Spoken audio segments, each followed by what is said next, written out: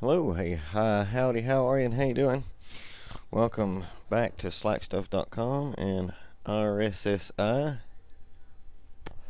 Today we're going to make RSSI automatic. And we will start our RSSI session from previously. We're going to add the network liquid babble with the network command. Network add.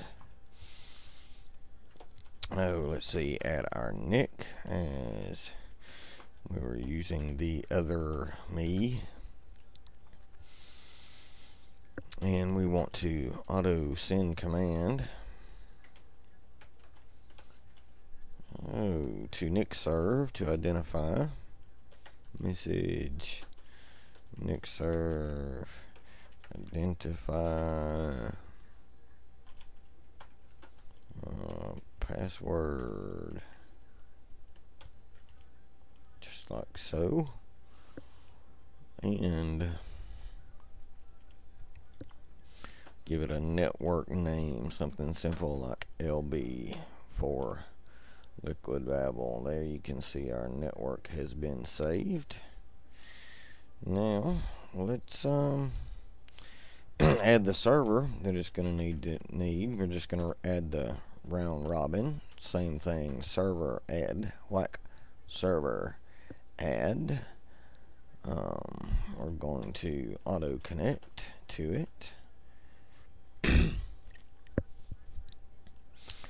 it's really simple. We're going to put it in the network LB that we just created.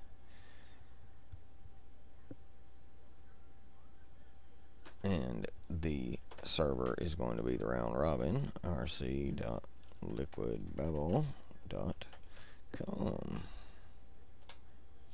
And there we have saved the network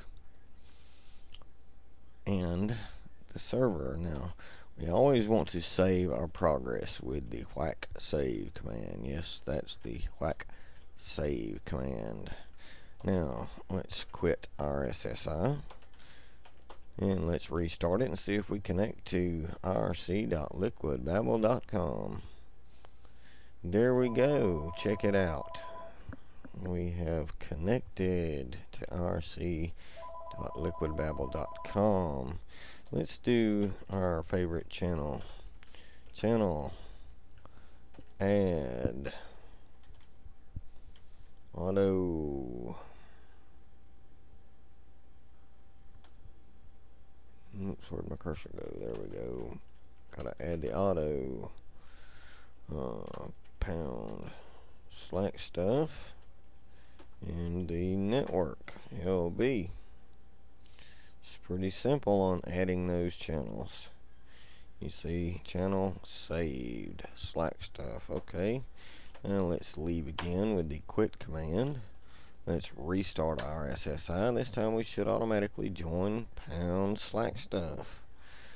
Looky there, and if you'll notice, right there in our status window, we have automatically joined Slack stuff, which is the first channel we joined. Right there in window 2. And if you'll notice, when you're in the other windows, like I had said before,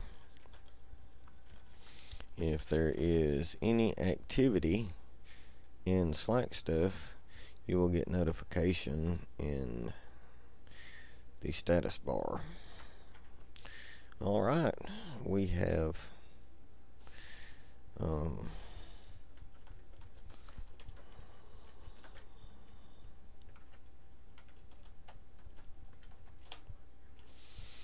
well, looky there.